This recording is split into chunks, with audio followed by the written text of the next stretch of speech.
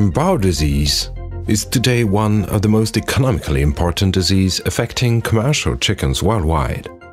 The virus causing Gumbaro is normally present in the broiler house even before the placement of day-old chicks and may induce mortality or immunosuppression after the infection. Maternal immunity has proven to be very efficient in protecting young chickens against Gumbaro infection from either field or conventional vaccine viruses. When the level of maternal antibodies is high, chicks are completely protected. However, there will be a time when maternal antibodies will be metabolized to levels where the birds become susceptible to infection. Not all day-old chicks are born equal. Every one of them has a specific amount of circulating maternal antibodies against the Gumbaro virus, which makes determining the correct vaccination date one of the main difficulties for classical field vaccination. Even when the vaccination date is correctly determined, there still remains one very important doubt: how to be sure that all broilers will receive a complete dose of the vaccine at the right time. With its innovative immune complex technology, Ceva Santé Animale brings to the poultry industry the solution for Gumbaro control, Transmune. In Transmune, the vaccine virus, strain Winterfeld 2512, is bound to specific and protective antibodies in an antigen-antibody complex. Thanks to its unique formulation, the antigen-antibody complexes present in Transmune are very stable, offering complete protection to the vaccine virus. These complexes are presented in a totally soluble, freeze-dried form.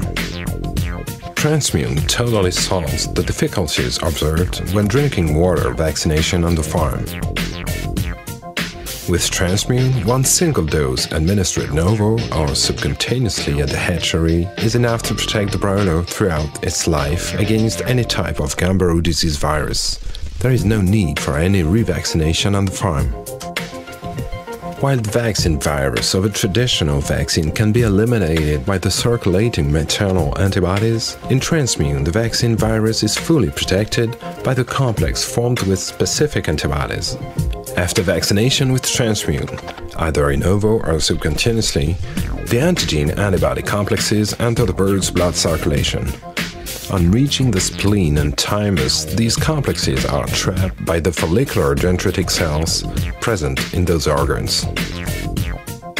This attachment is not permanent, and with time, as a consequence of their normal catabolism, the specific antibodies detach from the dendritic cells, gradually releasing the viral particles in the bloodstream.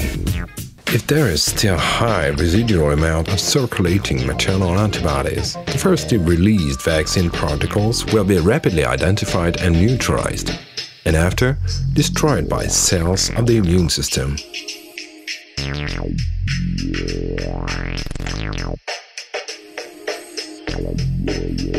As time passes, the levels of maternal antibodies diminish through natural metabolization. In this way, the intact Winterfeld 2512 virus released from the dendritic cells will be free to reach the bursa of Fabricius and initiate colonization and multiplication.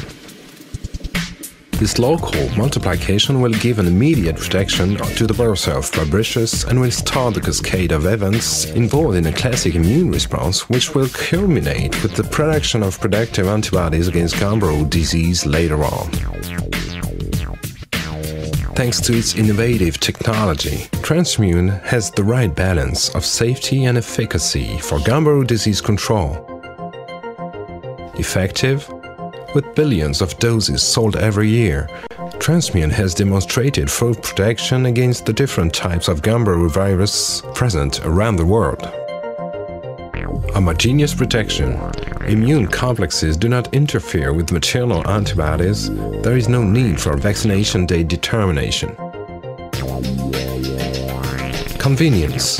Only one injection in the hatchery, either at day 1 or in ovo, produces better coverage of the flock through massive vaccination with individual adjustment. There is no need for farm revaccination. Safe, Transmune is totally safe for embryonated eggs or day-old chicks with full immunocompetence after vaccine replication in the bursa.